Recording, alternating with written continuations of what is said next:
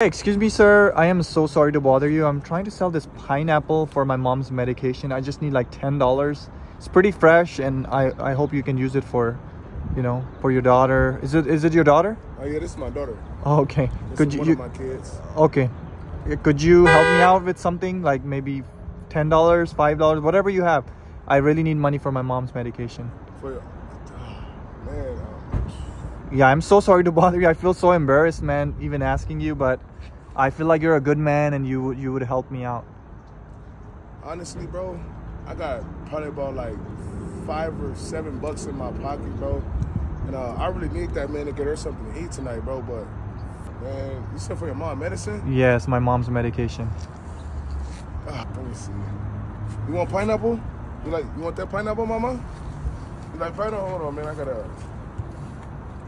I really appreciate it, man. Like, sorry, I feel so embarrassed even asking you.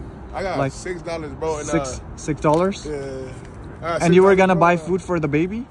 Yeah, but I guess we'll eat pineapple tonight, man. You know, probably go to the liquor store, see if they got anything left over for me. Probably get something for free from her or something, you know. Oh my God. And Taco know me. Everybody over here know me. And if you don't mind me asking, like, since I approached you in this, like, where do you live? Like, do you live inside here?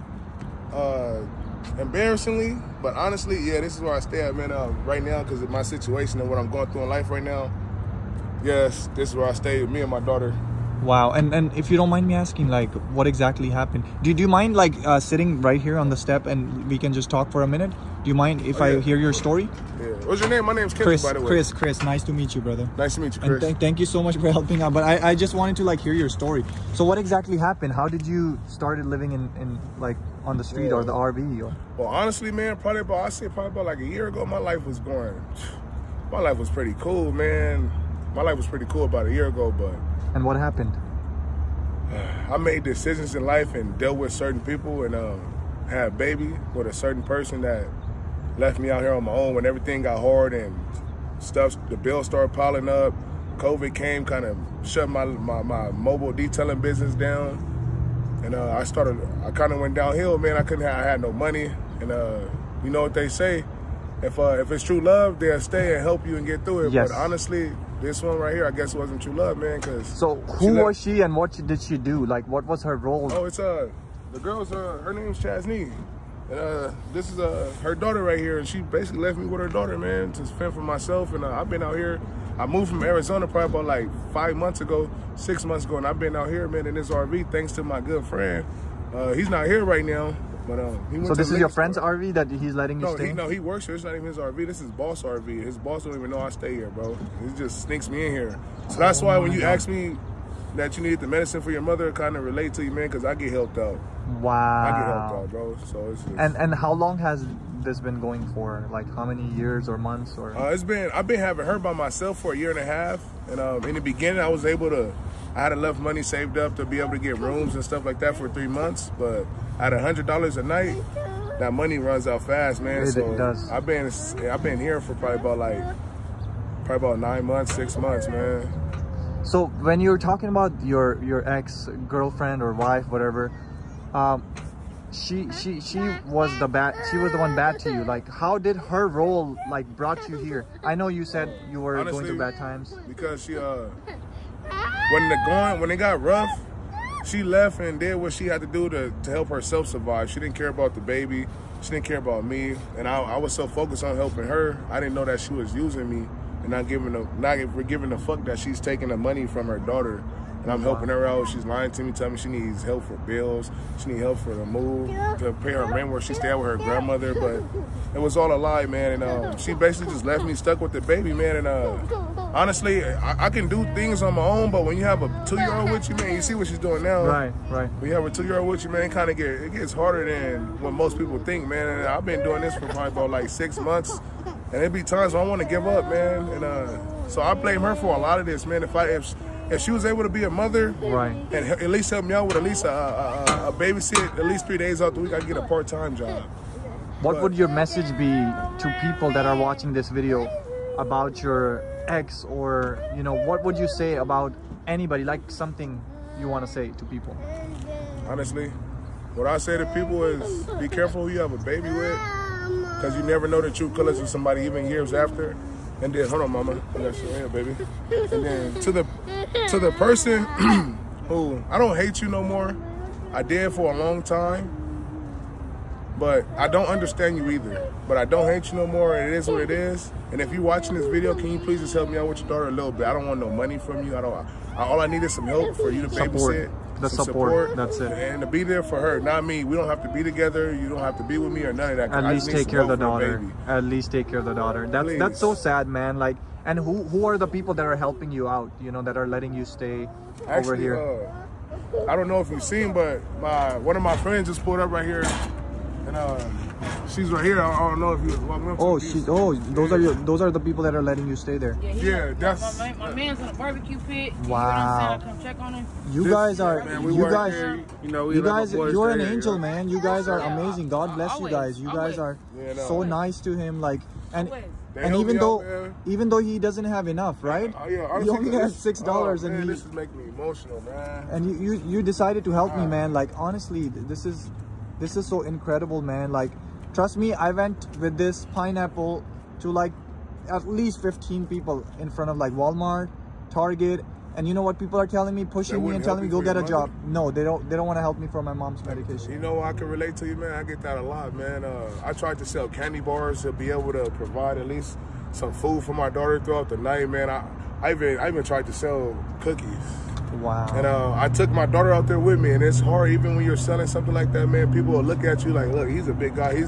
He could move around. He has 2 arms, 2 feet. He could work. But they don't know the story behind what I'm really going through. Yeah, I'm able to work, and I love to work. I love to make money. Right. But I can't work if I have no babysitter. The own mother won't help. The mother family won't help. My family won't help. So it's just really, honestly, I feel your pain, man. I feel your pain. I hope you're able to, I know it's not $10, bro. I only have $6 on me, man. But I hope you're able to get that medicine, man. And I'm going to love that pineapple, man. I'm gonna cut that pineapple up, man, put some hot sauce on it. I want to give it to you, but I wanted to like hear your story. What's the other thing you want to tell people that judge so easily? You know, like how you get judged, how I get judged. What do you want to say to those people? Honestly, man, you can't judge a book by its cover, because at the end of the day, you never know. You might talk to me. You might look at me. You probably think, oh, he's a big black guy. I don't want to get too close to him. He might do something to me. He might try to rob me because he's down on his luck. But honestly, man, I love everyone, man. And I'm a great person, man. And I always give everything forward. Like, hey, I told you, man. That's my last $6 I have, man. Wow. But get the medicine, man. Bro, God bless you, man. And then one last question I ask everybody. I'm sorry I'm taking so much of your time. Oh, no, it's no problem, man. She's not going to bed till around like 8. Okay. Do you believe in any high power? Like, do you believe in God? Do you believe in any kind of God? Anything? Honestly, yes, I believe in God. I believe in God. And is there times where I doubt God? Of course, sometimes. But I pray on it, man. And like right now, I don't know how we finna eat. Hopefully the pineapple get us full, man. But I'd rather give you your medicine before. Bro, you're like an angel, bro. God bless you. You know what? Here, take this pineapple. But let me tell you, this is not a regular pineapple. Does it look like regular, or does it look like a different one? It looks regular. Tropical or something. All right, what I want you to do is turn it around and see what it says on there. You paid $30,000 for this pineapple, man? You think I'm selling it for $30,000? I hope not, because shit, I wouldn't be buying it, man. I can't afford that. You know what, bro? Here, since you decided to help me, I want to go ahead and bless you with this one. You're lying, man. I'm not lying, man. This is for you, bro. Here. Man. This was a social experiment. I'm a YouTuber. I go to people, and I want to see, you know, people are going through, and this is what I wanted to do for you, bro. You're a YouTuber? Yes, this is what I wanted to do for you. So you don't need the medicine for your mother? I did not need the medicine. I'm so sorry, you know, for lying to you. I feel bad. I feel, you know, I feel so terrible, but this is what I wanted to do with you. What would you do with it, man? Honestly, what I do with it? You know, I kind of have a job lined up, man. Okay. I kind of have something going on in the future. Honestly, what I want you to do with this, man, I want you to give this to somebody that need it more than me, man. I have a shelter right here, man. Wow. I have a shelter. Bro, you have honestly, you could probably buy something to eat from McDonald's, or Del Taco right here, but honestly, you could give that to somebody that need it, man. Bro, you know what? I got a shelter, man. It's a lot of homeless people over here. Here's your money back, bro. You're an angel, man. Like, give me a hug, bro. Like, oh, man, no problem, we need more people like you. And oh man, no problem, man. A message to people, like, don't judge people.